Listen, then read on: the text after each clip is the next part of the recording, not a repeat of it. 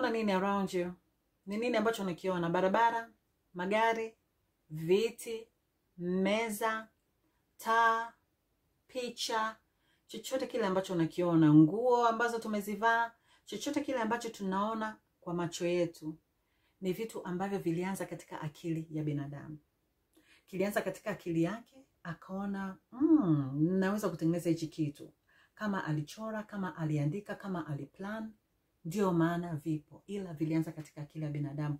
Hii ikanifanya niwaze maisha, tusiangalie kile sehemu ambayo tupo. Ndo akili yetu ikawaza. Uko katika situation ambayo unaona kabisa hapa sitaki kuwepo, usiweke akilini. Inanipa mwongozo wa kusema kwamba akili yangu inabidi iwaze pale ambako ninataka niwe.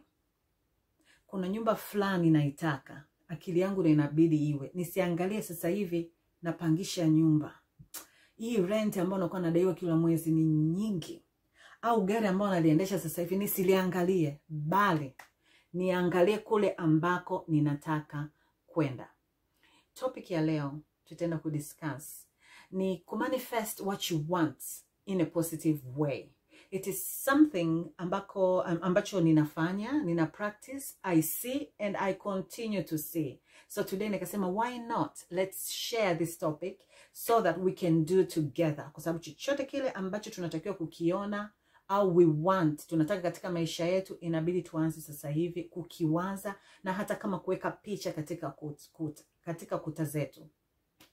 Karibuni katika kipindi cha Tujengane na Pamela. Stay tuned.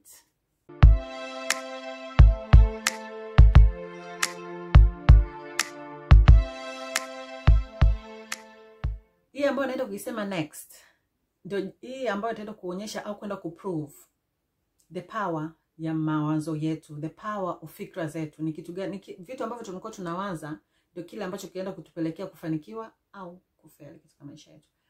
Sasa naenda kuongelea katika nyanja hizi mbili. Kisayansi imekuwa proven na spiritually, biblically. Ngoja nianze kisayansi. There's this word that's called Pygmalion effect au Rosenthal effect.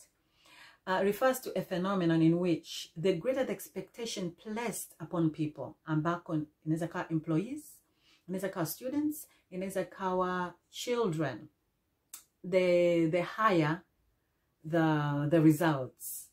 Kwa hiyo ni psychological effect. Kana kwamba wanasema unapokuwa una place upon these people, kama ni wafanyakazi, kama ni wanafunzi, kama ni watoto, pale ambako unakuwa unawasifia na kuambia kwamba unaweza, wanasema results zake ni, yani wanakuwa wana perform zaidi. Yeah, the higher they perform. Kwa hiyo imekuwa proven katika makazi.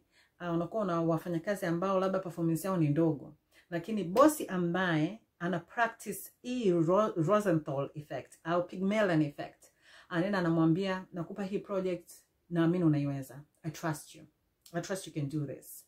Wanasema yule mtu anavyoenda, akirudi performance yake inakuwa imeenda juu kuliko ile ya last. Anapokuwa anaendelea kuambiwa na kuambiwa, kumbe nenda inakaa katika akili yake inakuwa inamwambia, kama bosi ameniambia naweza. Kwa anakuwa anapata ile nguvu ya naweza. Kwa watoto, kwa sisi ambao tuna watoto, kama una mtoto ambaye anafeli, anapata kama ni 5 chini ya 100, 0 chini ya 100, chonde, usimwambie wewe mtoto ni wa 0. Kwa nini unafeli? Yani wewe ni mtoto ni 0 kabisa. Hiyo inakuwa inamuaffect kisaikolojia, kujiona kwamba yeye ni 0. Kwa hiyo fikra zake anakuwa anaona hawezi na hata kuja kuweza. Ila hii Pygmalion effect imekuwa proven hata kwa mtoto ambaye anashindwa, anapata 0 chini ya 100. Kwa yule mzazi ambaye atakuwa anamwambia mtoto wake, anaangalia zile marks na kumwangalia na kumwambia, mtihani mwingine utaweza. It's not easy, najua sio rahisi, lakini ni kitu ambacho kinawezekana. Ni effect ambayo imekuwa proven kisayansi na tutaenda kuona kibiblia. Mwambie huyo mtoto, I trust you, I love you, na ninajua unaweza. Hii 0, don't worry. Hii 2 chini ya 100, wana tusiwe na wasiwasi nayo, utaweza. You know, this is just life. Haya ni maisha tu, utaweza. Akili yule mtoto anakuwa anawaza, kwa mimi naweza. kumbe mimi naweza. Imekuwa proven, watoto wanaenda wana perform high. Kwa hiyo nikawaza sasa, nikasema ni kweli, kwa sababu hata environment ambayo unakuwa una create katika nyumba yako. Mimi nikawaza sana like, hata kwa watoto wangu, kwa vitu ambavyo nakuwa ninafanya, unakuwa una create atmosphere ya positivity. Hiyo ni spiritual, ya positivity, ya love, ya kuona kwamba naweza. Alafu atmosphere ya umo ndani inakuwa very calm, inakuwa ya ushindi tu. Ukiangalia Proverbs 18:24, Proverbs 18:24, Proverbs 18:24 au 18:21, I'm sorry, itakuwa ni one of those. Inasema tongue has the power of life and death, and those who love it will enjoy its fruits. Kwa hiyo ina hope, ina love there, ina life, unaona ina matumaini kwamba ulimi una nguvu ya kutoa maisha au kifo. Na kwa wale ambao wanaupenda huo ulimi, ni wale ambao watakuwa wanaongea mazuri, ndio wataenda kuenjoy matunda yake.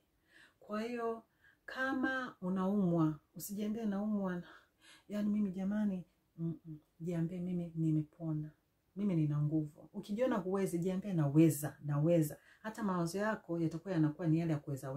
Kama mtoto anafeli, kama tulivyosema, sema unaweza.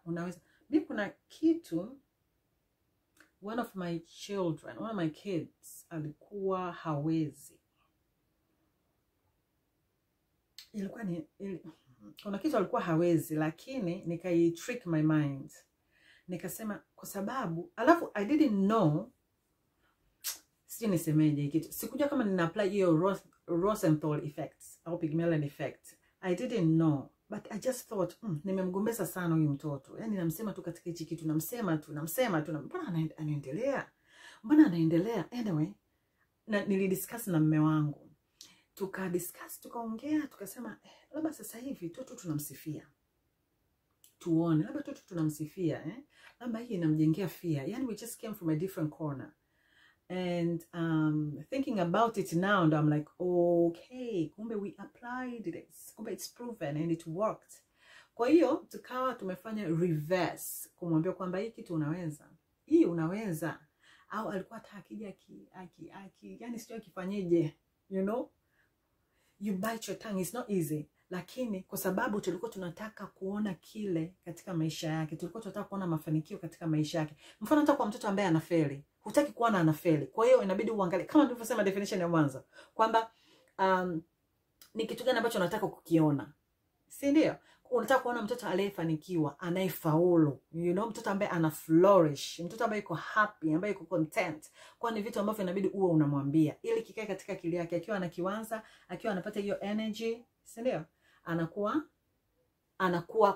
Lakini sasa ukiwa unamwambia hichi kitu wewe huwezi, yani wewe umeshashindikana, yani sijui wewe nini, sijui,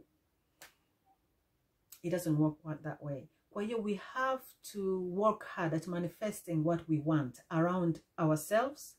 Kama una kampuni, around kampuni yako. Kama sisi ambao tuna watoto, familia, we have to manifest upon our children, kwa sababu hawazaliwi wakiwa perfect.